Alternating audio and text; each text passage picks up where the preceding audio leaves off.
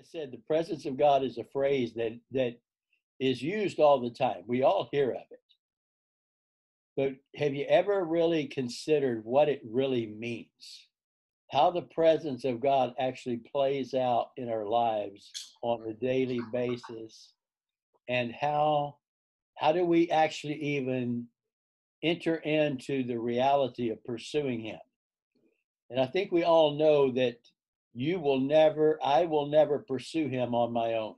That's an impossibility according to the word of God. Pursuit of God can only come by the Spirit of the living God touching us and causing us to pursue him. Our part is to respond to that. But only he can ignite the fire in us and light the heart into such a manner we will actually run after his presence. Doesn't mean we don't believe in Jesus, but to run after the presence of God, he has to ignite that fire. But again, like I said, we have a part to play, and that's a response that we choose. So tonight, as we look at this, just keep your heart open. I pray that even as I've been studying and pulling out some of my old stuff, it's really challenged me.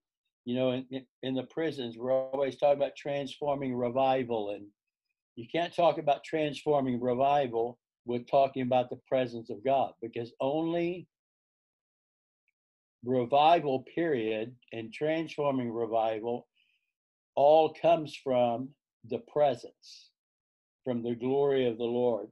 So we're going to just see tonight, I think, in how it applies to us, where our hearts drift, how we drift, and he knows that, but it's his goodness, and that's why he shows us himself and reveals himself, because he wants us to understand his presence.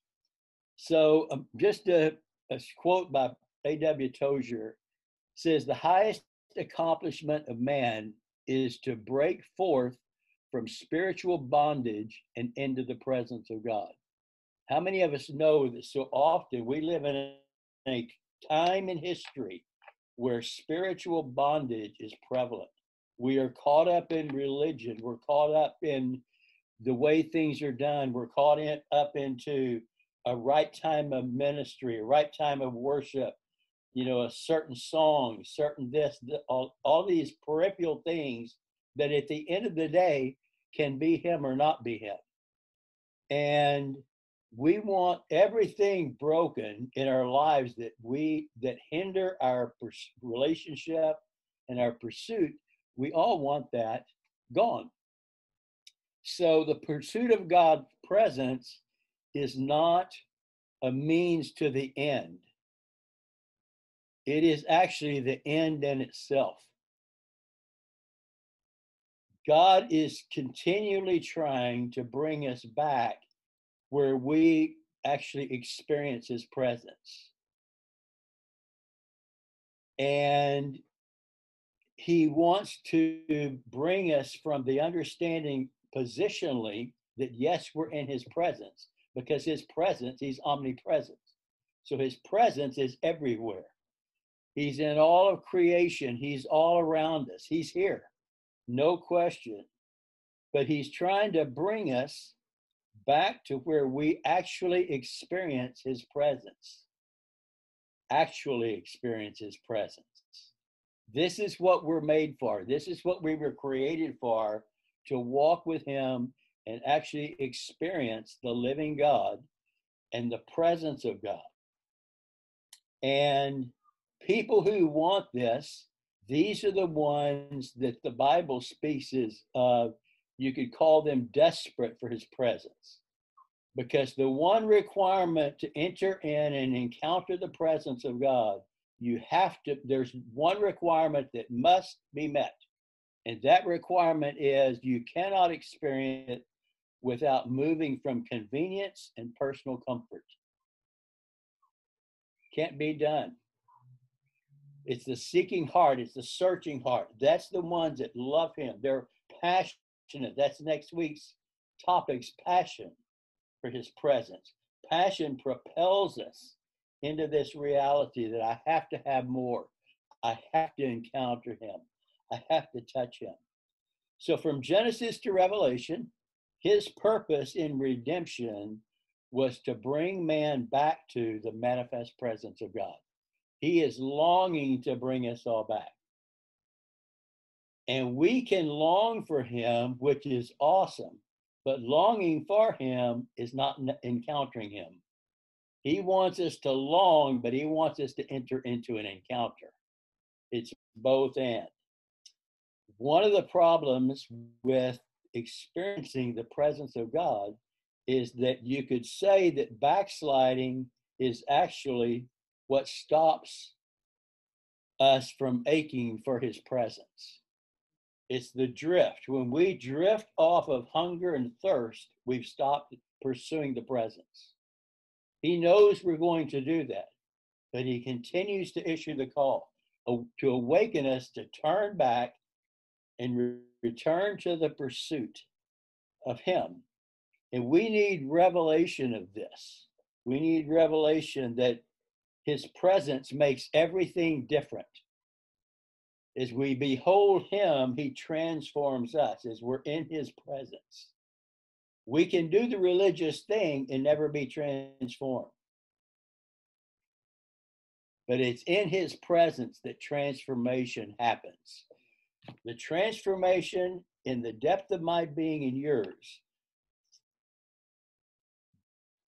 shows us to the depth of our actually touching and encountering the presence of God. But it takes revelation into that.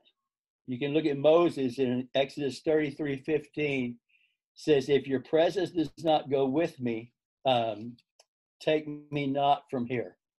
You see, Moses encountered the presence of God in such a manner that he was changed into the reality that why would he get up? Why would he get up? I got to have you. Either I got to have you or I'm staying here forever. That still applies today. But when I'm talking about comfort and things, we use it, we'll have to get up to go to work, to do this, to do that, this long list of worldly things. He knows that. But he also knows the hours he's given us and the hours that we have to actually pursue him. But it should lead us to the place with a heart that says, I don't want to get up. I cannot leave your presence. I am in, it's not just a quiet time. It's not just a prayer time. I am encountering and dwelling in the presence of God. He's here with me. He's around me. He's in me. And he's wanting to manifest his presence in my life and in your life. Jeremiah 29:13. We all know this scripture says, you will seek me and you will find me when you search for me with all your heart. A scripture that's quoted millions of times. If you will seek me and find me when you search for me with all your heart. So if I'm not finding him, what does that say? It's really saying, if you're not finding me, you're not seeking with me or searching for me with a whole heart, with all of your heart. There's no in between. And the seeking heart, the searching heart is, think about this. When you're thirsty, what are you going to do? You're going to go get a drink of water, right? When you're hungry, what are you going to do? You're going to get up and go get something to eat. And he's applying that same thing to man. That if you're hungry for me, you're going to get up and search for me and seek after me. You're going to lay every other reality aside until you find me. So what are just a few of there's so many more, but just what are a few of the barriers to experiencing his presence? And in our day, one of them would be, and probably what I believe is the number one, is lack of adoration. Now, we might all say, but I worship all the time. I do, I'm in the Word all the time. I'm doing all the right stuff. But adoration is setting our heart on this glorious God in his nature and his character, where we're looking at his awe, his majesty, and his splendor. And in our day, we have actually lost that. And I think all of us could say that as a whole, the church has lost the true awe of God, the true understanding of his majesty and his splendor. So we've lowered him down to the size of man. Once we ignore the reality of the presence and what that represents, we begin to lower the standard of who he is. And we begin to, what Tozer says, create him in our image. Once we bring down the reality of who God is and we relate to him, we begin relating to him as if it's man to man rather than man to God. And that is an area that we need to grasp deeply, for all of us, and in the house of prayer especially, that our adoration is to be set upon, wow, this God that is full of majesty and splendor and glory, that we should stand in absolute awe of who he is, that we should be overwhelmed by his presence and the awe of his presence, that he would choose us. Another one would be just the simplicity of being comfortable. You know, we live in an age of comfortability, that we have everything we need and we want everything our way. And that, but what we do is we begin to shift it around where his presence becomes secondary. It actually we don't recognize it. I would encourage you, I put up today on the Encounter Challenge, Mike Bickle and Bill Johnson and Damien from Egypt and Francis Chan and 3 or 4 others. About a 3-hour Zoom call that they did today. And it's such a great example. They're not talking about what God does. They're overwhelmed by the majesty and awe of him and how he's changed them on the inside and what he's still changing.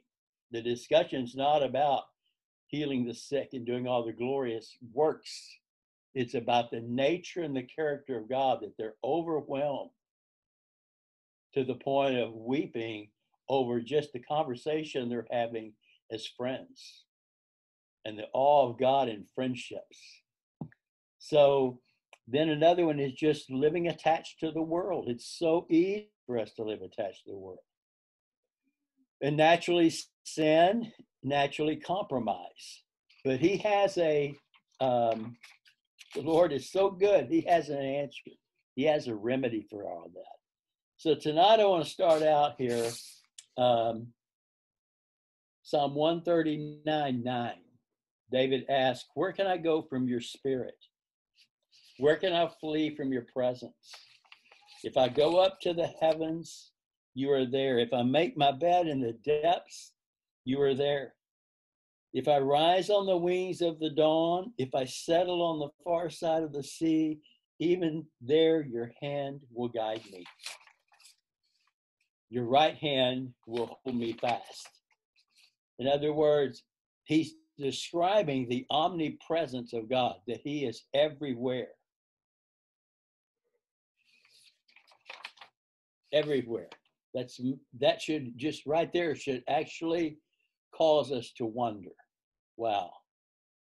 He is in all creation. He's in everything that he has ever made. He is in it. Jeremiah in chapter 23 says, am I only a God nearby and not a God of far away? Who can hide in secret places so that I cannot see them? Do not I fill heaven and earth, declares the Lord? He fills heaven and earth. Now just think about the universes, the stars, all that there is out there, and he's in it. He fills them all. That should just cause us to fall on our face and in absolute be awestruck. He fills the heavens and the earth. He occupies every space. He occupies all of time. That's why he's called the beginning and the end, the Alpha and the Omega. He's in it all. Isaiah in chapter 46 says, I am God and there is no other. I am God and there is none like me. I make known the end from the beginning, from ancient times, what is still to come. He's in all things. He is all things. And he said, what is still to come? So his omnipresence is about his being in all time and all of space. And he can, without that, he's the one that the Bible says he holds everything together. If he wasn't in it all, we would, all it take is 1 millimeter of a second. If he withdrew holding things together, the nations, the world, the universes, everything would fall apart.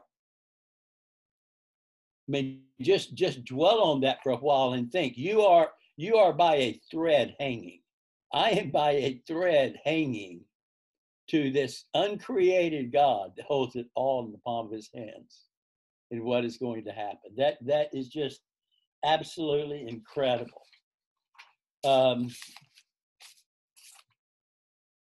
So we're talking about his omnipresence being one aspect of the presence of God. We want to go through 3 tonight. And the second aspect or dimension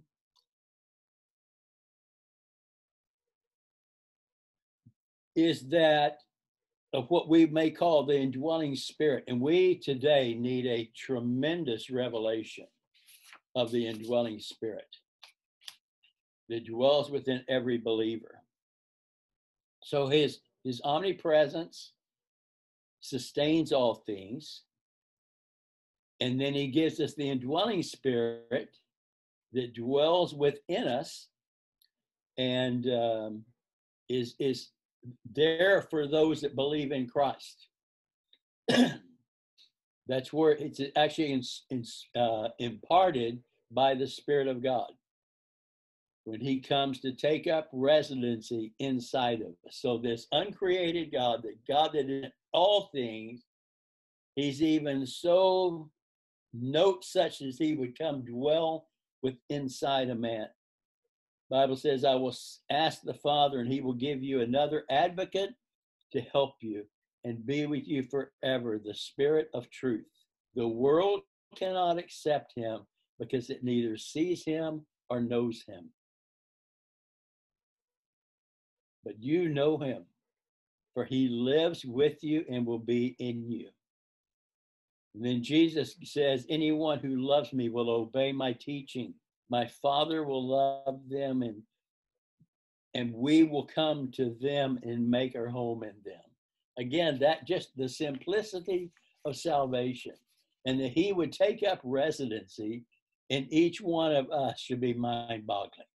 But it's so easy to make it this trivial, I'm saved, I'm born again, I'm going to heaven. And that's the end of my, rather than seeing the reality, the uncreated God that fills all space and time gives me the indwelling spirit to actually have a relationship with that God that he created us for. He chooses by his sovereign act to come dwell within you and I, to make his home in us. He didn't have to choose any of us to come dwell within, to take up residency. But in his kindness, in his goodness, he chose each one of us.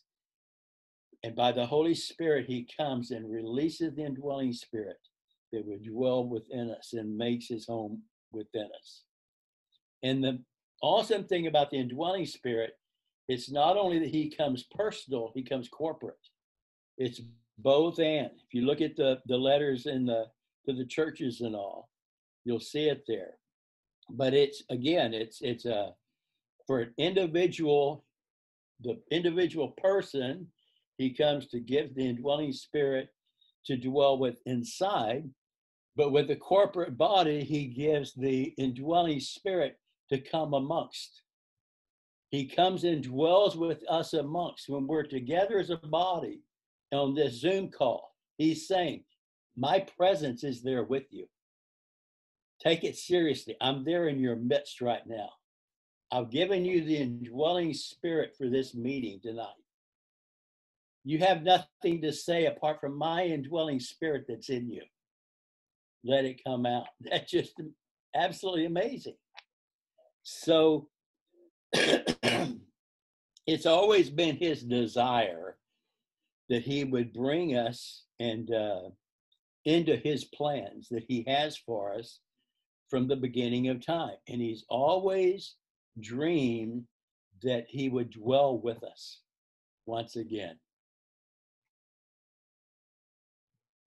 We are the redeemed. Let me see here. I'm going to skip a little of this tonight.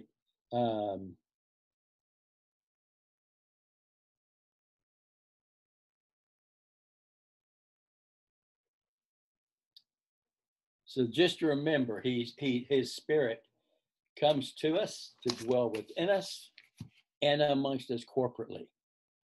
And it's him that brings unity in the body. Or if I'm not operating in the spirit, we can bring division. But there's a third dimension that's really important that you hear us mention quite often, and it's one of my absolute passions and dreams, is to see the manifest presence of God on the earth. And we've all seen it to some degree, but there is a dimension that goes beyond the dwelling place, and that's called the Shekinah glory. Or you can refer to it as the manifest presence of God. Shekinah mean and is used in the verb form shaken. It means to reside or permanently stay, to abide, to dwell, to continue, to inhabit, to remain. So it's about a long duration of his presence with us. And the manifest presence of God is also called the glory of the Lord. And the word glory in the English Bible is translated from the Hebrew word that we've all heard of, kabod, which means heaviness or weightiness. The Shekinah glory is the weightiness of God. And his glory, it's about, he comes and he shines, his glory shines forth his character and his nature, the personality of who he is. So it's not just showing himself in some glorious work. What he's actually trying to show us is, this is how good I am. We get caught up in the awesome thing he's doing, but it actually is about who I am in my nature and character. That's how much he's even concerned about our inner man. Because he's about what's inside, who the person is. So the glory of the Lord is again heavy, it's weighty, and his glory again is about shining forth. The glory comes and it shines forth the character of who he is, revealing to us his manifestation through the manifestation of his presence.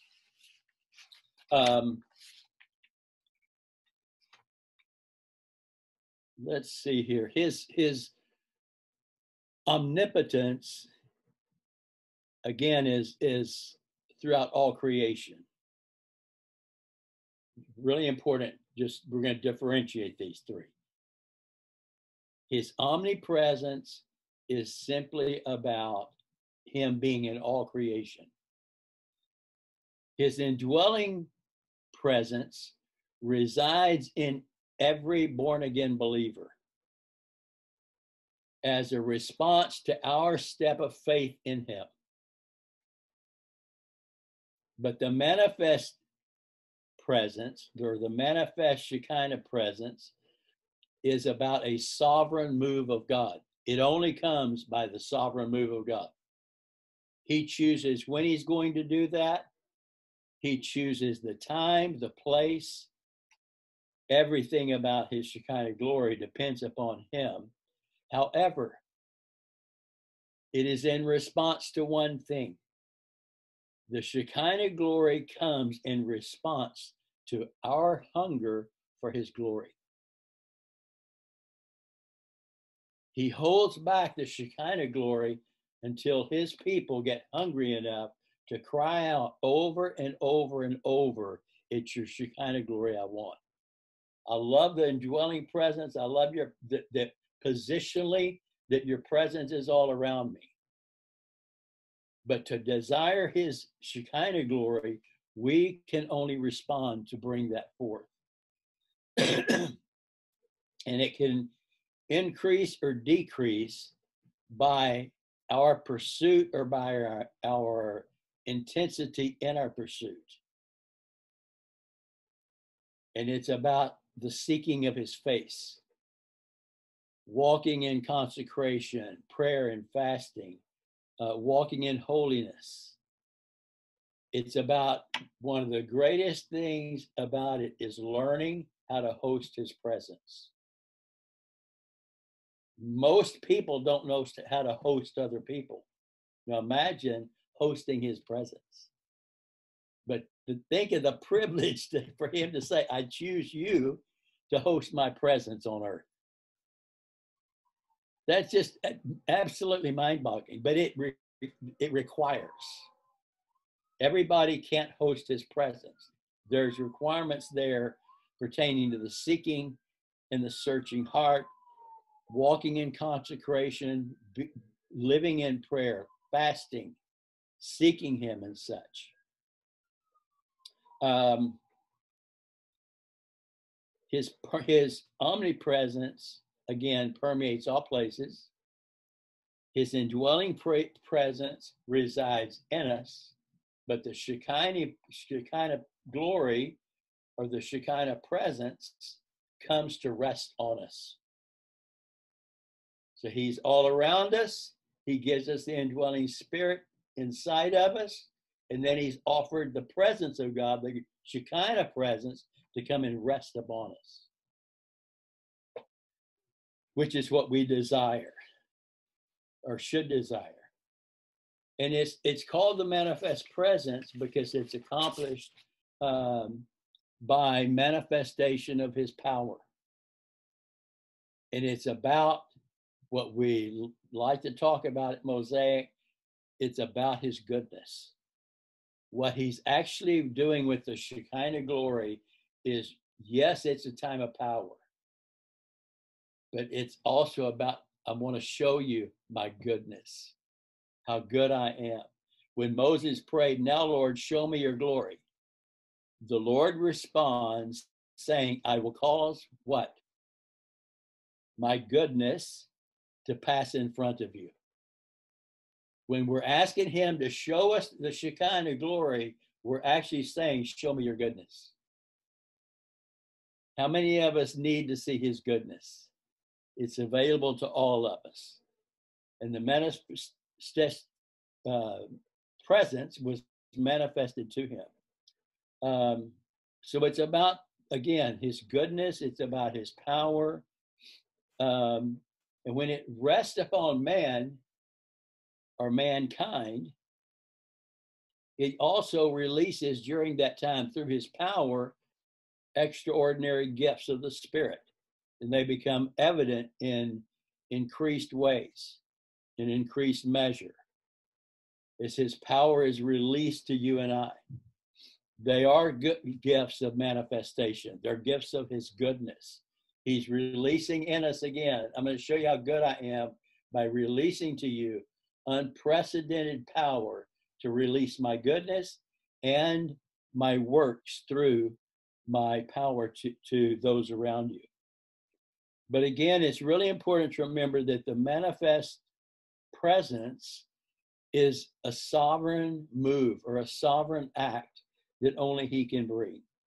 through the Holy Spirit. And there are conditions that we can, leading up to that we can welcome the Spirit and also host him. I want to read quickly here from the Azusa Street Revival that goes with this. And it says, the services ran almost continually. Seeking souls could not be found under the power, or could be found under the power almost any hour, night and day. The place was never closed nor empty. The people came to meet God. He was always there, hence the continuous meeting. The meeting did not depend upon a human leader. God's presence became more and more wonderful, and his presence was the leader. In the old building with its low rafters and bare floors, God took strong men and women to pieces and put them back together again for his glory. It was a tremendous overhauling process. Pride and self-assertion, self-importance, self-esteem could not survive in his presence. The religious ego preached to its own funeral very quickly. We saw some wonderful things in those days. Even very good men came to abhor themselves in the clearer light of God. The preachers died the hardest. They had so much to die to, so much reputation and good works. But when God got through with them, they gladly turned a new page and chapter. That was one reason they fought so hard. Death is not at all a pleasant experience, and strong men die very hard. The meetings started themselves, spontaneously, in testimony, praise, and worship. There was no prearranged program to be jammed through our time. Our time was the Lord's. We had genuine testimonies from fresh heart experiences. Otherwise, the shorter the testimonies, the better. A dozen might be on their feet at once, trembling under the power of God. We did not have to get it from our leaders. We didn't have to get a cue from the leaders. We were there. We were free from lawlessness. We were shut up to God in prayer in the meetings, our minds on him. So you see here that people responded to his presence, and it overtook routine religion. It was overtaken by power and glory and the goodness of the Lord. So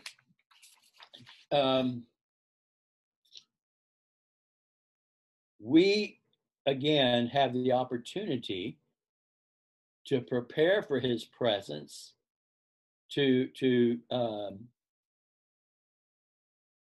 welcome his goodness.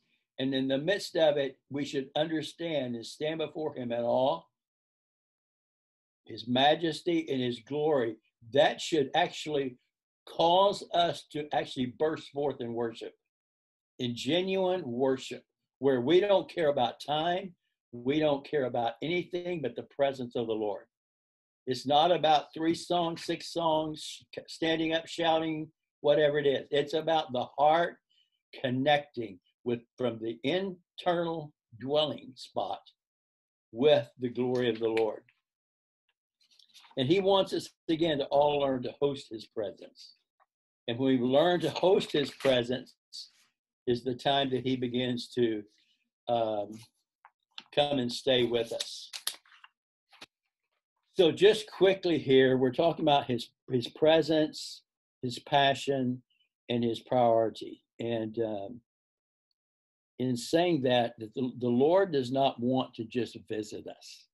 He truly, truly wants to come stay with us in order that we not only have a touch, but we're overwhelmed by his presence. And he wants his glory to reside in us permanently. He's not looking for a dwelling place just to come for part-time. He really does want to inhabit all of us in every way, shape, or form. In Psalm 132, it talks about, we all know this scripture, but it speaks expressing the passion of David's heart. And it expresses the passion of David's heart because he knew about the presence. This is what he lived in. Surely I will not enter my house, nor lie in my bed. I will not give sleep to my eyes or slumber to my eyelids until I find a place for the Lord, a dwelling place for the mighty God of Jacob. That's what he's called us as believers, to prepare the way for him coming. That should not be just a nice little quote or scripture to use in the prayer movement. It truly shows the absolute passion of his heart that God, I have got to have you. I desire you. I want you. And this is my words to you. I'm not doing this, or this until I see you come. He was about the glory of the Lord, finding a dwelling place for the mighty one of Jacob. So we've got presence, we've got passion, and we've got priority. And priority is about, we want to know of his presence and understand his presence. We've got to have the passion to pursue his presence. And we have to learn how to establish him as number one, as the very priority of our lives over all things. It's there's only one thing a priority. Can't have 10 priorities. There's one thing that is the priority in all of our lives. And it's a tough question, but it's a question that has to be asked. In our day, because there's so much in the world, there's so much busyness, everything we need in America, it's offered to us, and that's a blessing. However, the problem with it is that it's called us to truly lack passion for God.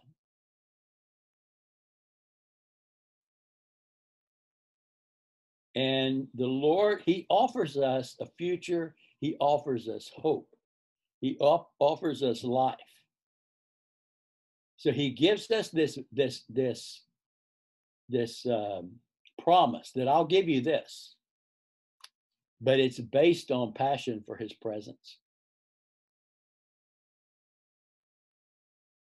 We don't like to hear that, but if I'm not passionate about him, my hope will always, what's the word I'm looking for? Wane. That's how we drift. Passion holds us anchored in him, that it's you I've got to have. It's you I've got to have. When you're passionate about something, it will always become the natural priority.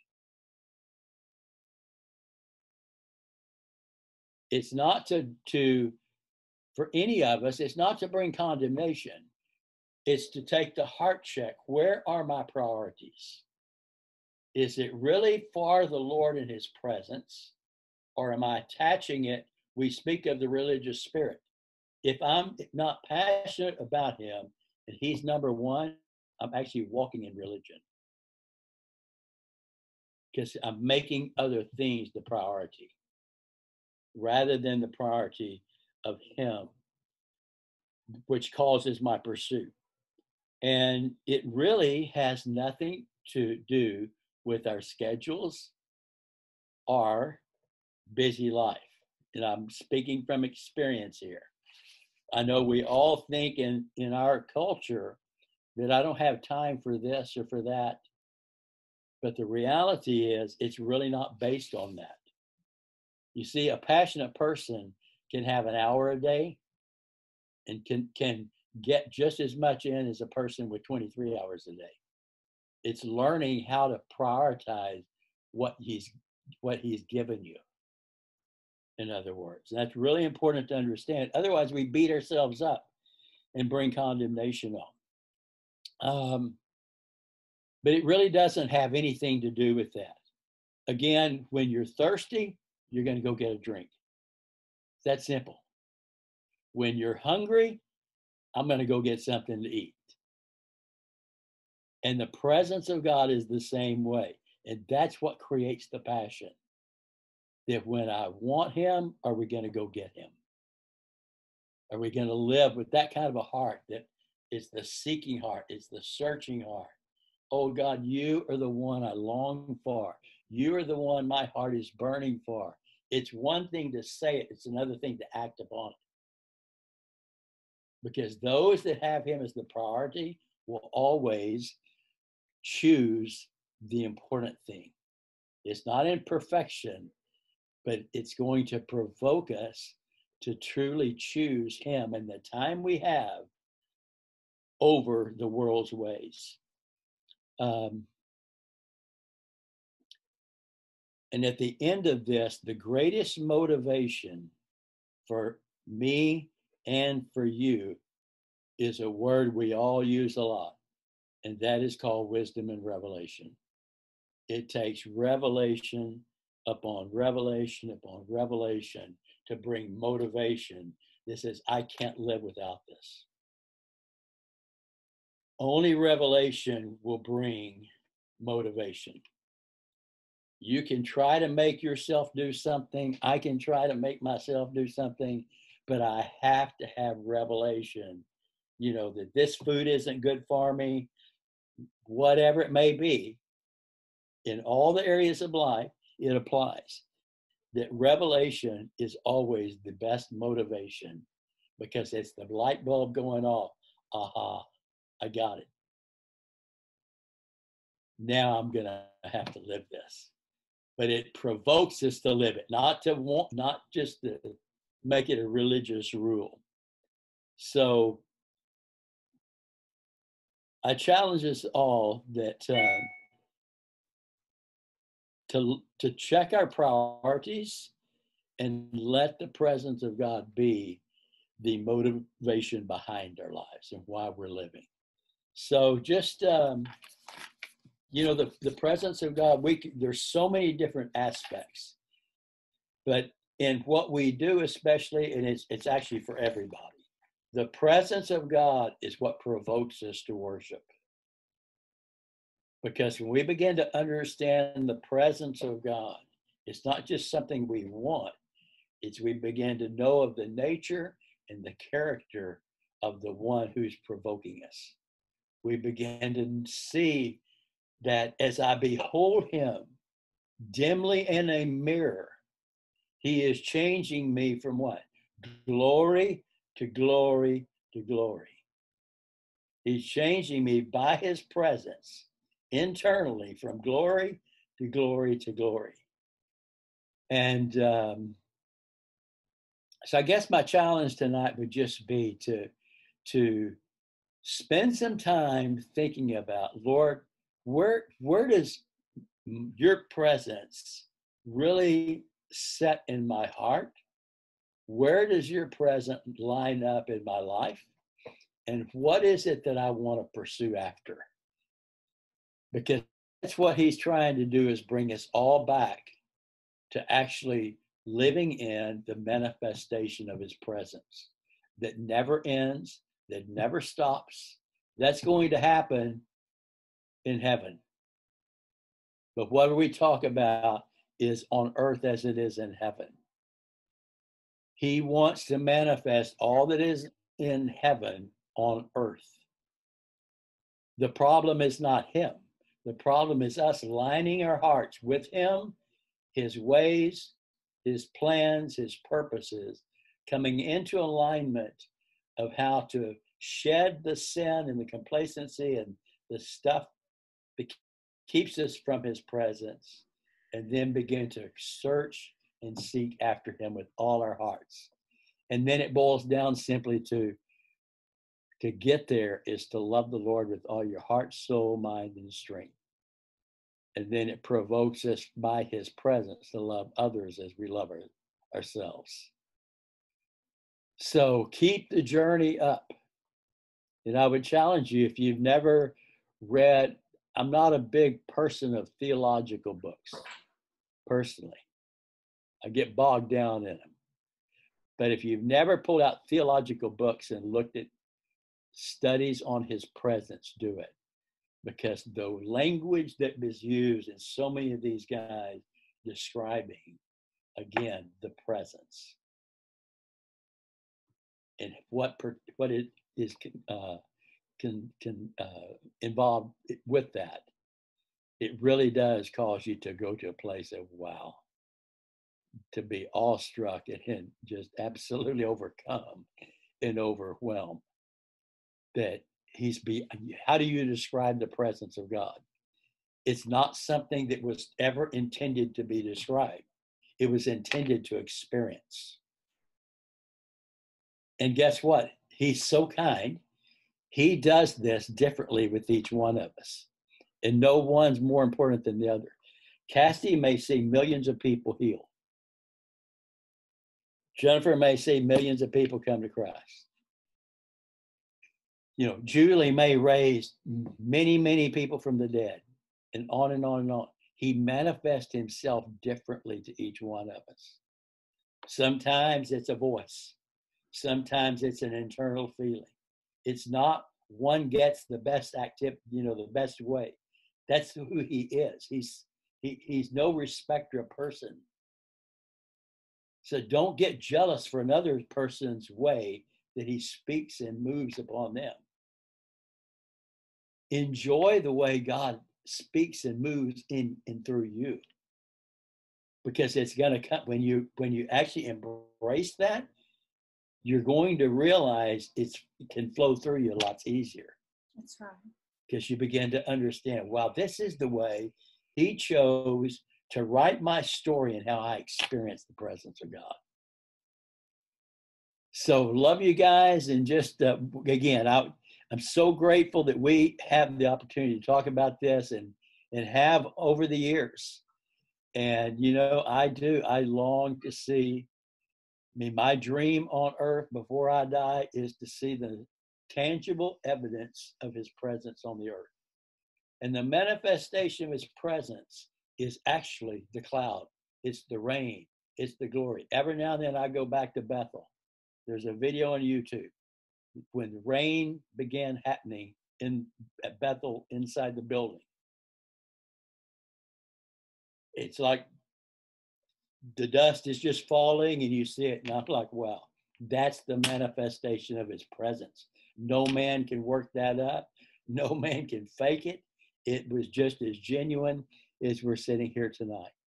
But that's who he is. And he is trying to bring us back into that reality, just like in the Garden of Eden, that we experience him in that way, inside out, day and night. So let this tonight, as you spend some time, let it provoke all of us. I'm asking him, just let this, what I've been studying again, provoke me into a new place of worship.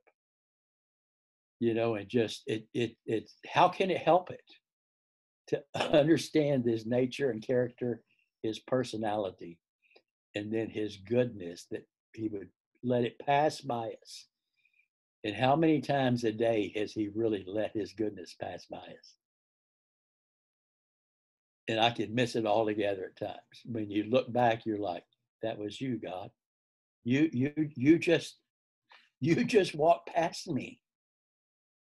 I want to recognize it each and every time, because it'll provoke to watch out for it more and more, and allow us to be overwhelmed. Man, so much rich stuff tonight. I mean, rich stuff.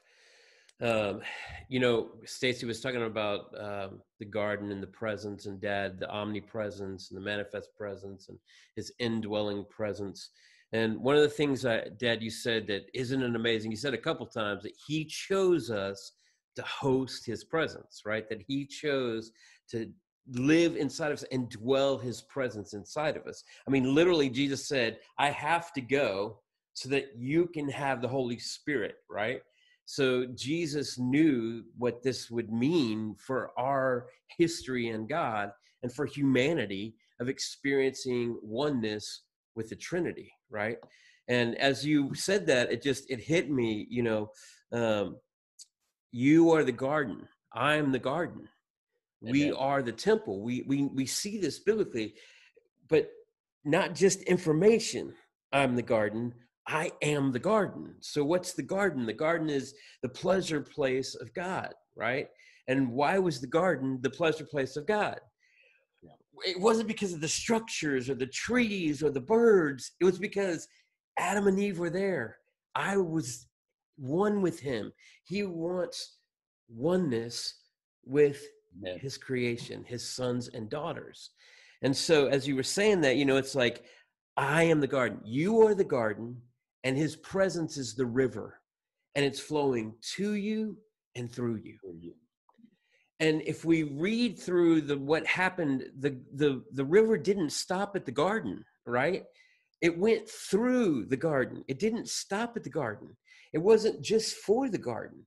The river went from the throne of God through the garden, and it brought jewels and nurtured the lands outside of the garden, right? And it's the evidence that as the presence of God is dwelling in us, that he wants to expand that presence all throughout the world. That, Vicky, I want you to share a little bit tonight. You have been, for me, I've watched you and Mark, and I've watched your life and your time in the morning and your time with God. And I'm sure there was a moment where it went from prioritizing time to actually longing for that presence. When did you start your journey of experiencing, I want more of his presence? And what did that look like? Like, what made you start doing that? Yeah, no, that's good. Actually, I was looking kind of back today. I don't even know what year, but I know that it had a lot to do with the, are they called internship? What did we do? Intensives. Sure. Yeah, I don't know what year we did the first one of those or whatever, but long time ago. I think that's when I really started, because we talked a lot in there. Y'all taught a lot about how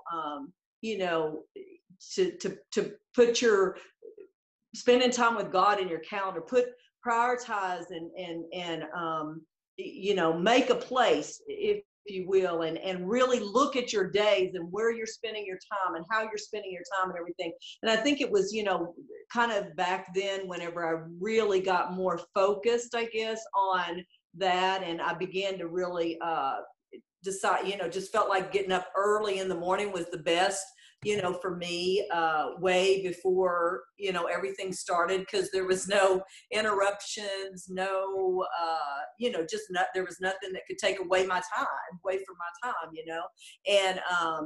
and at first it was a discipline, to get up early like that. And, but then it was just so sweet, because I would just get up and it was like God was showing me, this really not a time that I study the Bible. Sometimes don't even read the Bible. It's just, I've got worship music on. It was just, God started me on the journey of just that, his presence, just going after his presence, just being with him, how much, he loved being with me. And then out of that, I read this scripture today. It just kind of popped up in one of my things in Psalm 37:4, which we all know, but it says, delight yourself in the Lord and he will give you the desires of your heart. And it's that kind of summed up. I was thinking of, it's like, I began to delight myself in the Lord. And I believe when he's saying he's going to give you the desires of your heart, it's not, houses and cars and, all those things you think when you're first, or healing or, whatever those things are, which are from the Lord and for us, gifts, but he's given us the desire of our hearts, which he created us, right? And our desire is to have his presence, right? And so when we delight ourselves, and so I began just to spend that time in the mornings, it began to be a delight. I could delight myself in the Lord because he would manifest his presence at different times. But then there also were many times that nothing happened. I would leave, I'd be in the hour or 2 hours in and nothing. I didn't feel anything. I didn't know anything happened. And, I think we started teaching the kids way back when that, when you spend time with the Lord, know something happened in your heart, even if you don't feel him, because that's who he is. that's God. Is when you spend time with him, he does something inside of you that in your humanity, you might not know what it is that he did, but it always did. So there's many times I just walk away and go, okay, Lord, I know you did something. I have no idea what it was, but I'm just trusting you. There were many times I fall asleep, and at first it was like, oh my gosh, Vicki, stay awake. What's going on, and stuff. And then it'd be like, it would be so sweet. And the Lord would just be like, it's okay to just rest in me, even if that means falling asleep, and stuff. And so anyway, it just went from, I guess back then, just, I put it in my calendar, I did it, as faithful as his grace, allowed me to. And it's just been a sweet time, I guess. Just, yeah. So Vicki, let me ask you this. I know, from experience, all of us on this call, but just when did you see it begin, and maybe explain, what this felt like in the transition? When, I'm sure there came a time where it no longer became about the time in your calendar you intentionally encountered him, but it began to carry over through many times in your day that maybe were unexpected. Yes. Yeah, that's good, Casty. Yeah. That's when I think that's what it, once I began the discipline, and then, then I would, and I may go, like I said, I might go all that morning and not even know anything or feel anything or anything, but then it would be later in the day, that something would happen, and I would just sense God's presence, or I would see, his provision or his protection, and he would reveal himself to me, and I would begin to, connect the dots, okay, I spent that time, and even though I didn't know what happened then, all of a sudden here, or when I went to get into the word, I would have this revelation, in the word, and I just, it just makes me weep to even think he's just so good that it just began to turn into, a love affair, and not like you were talking about the rules.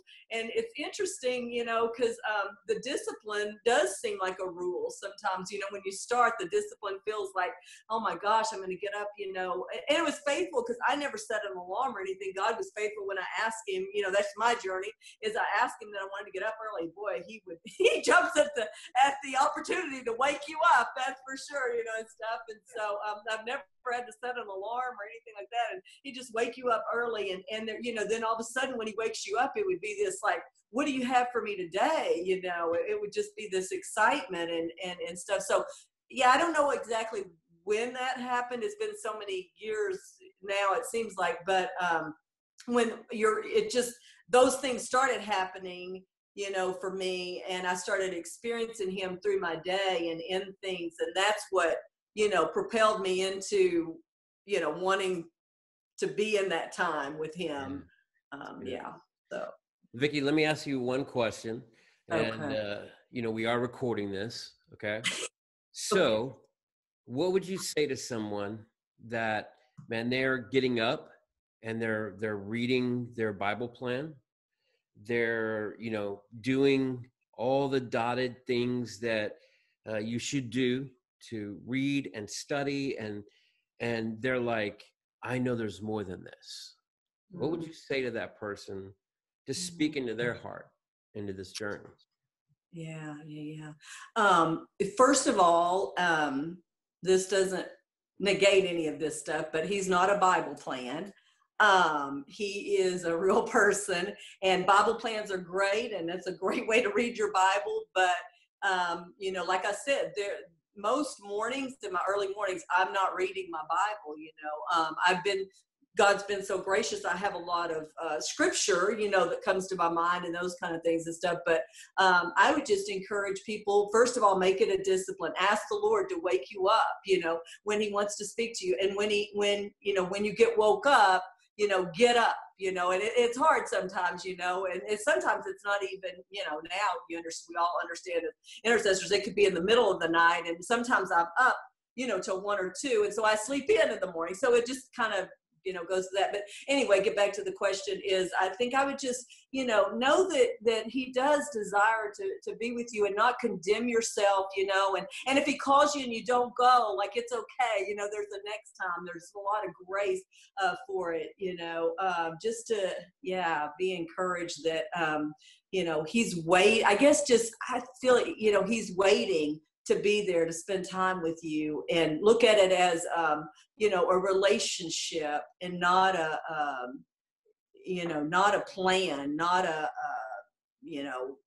I got 15 minutes and then I got to go thing. It's like, just let yourself be wooed. Because like somebody said on this call already, he is always wooing us. He's always pursuing us.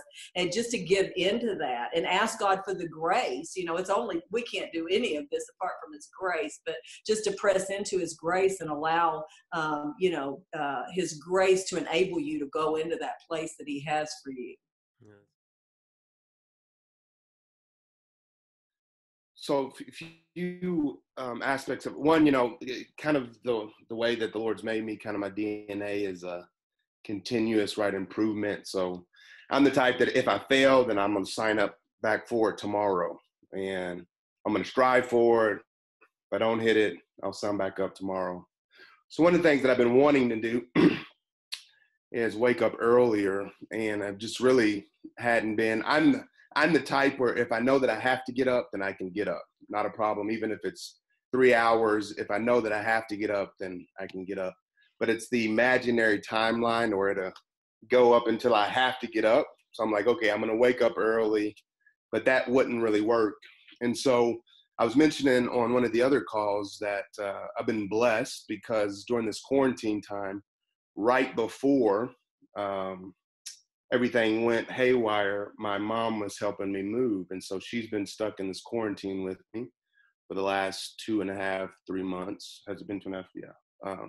Months. And so I really have been feeling like the Lord's been saying, hey, this is a time where we can create habits that are unique to this season because of everything that's going on. And so being able to have the blessing of having my mother here, I said, now's the time to begin the habit. And so I asked her, said, hey, I've been trying to do this for a while now. Can you wake me up at 5 o'clock? And so over the last probably 3 weeks now, she'll come and she'll knock on the door. She'll open up the door. She'll click on the lights. And what I found is that my routine is that I'll open up the water and I'll drink drink a little bottle of water, and that gets me up. And so I say all that to say it's been amazing because I knew that I couldn't do it on my own strength, and it's not out of religious duty or anything like that. I just really felt like it was a time where I just wanted to meet with God, and I knew that was a good time for me to do that. And so it's just been amazing because I'm seeing what was negotiable move into a non-negotiable. And in those moments, it's just been the sweet presence, of God. And sometimes I'll just spend it reading, or sometimes he'll just control that time. But it really took creating accountability around a desire that I wanted, and that I also knew that God desired as well. And so that has been extremely critical for me in that discipline of wanting to wake up early.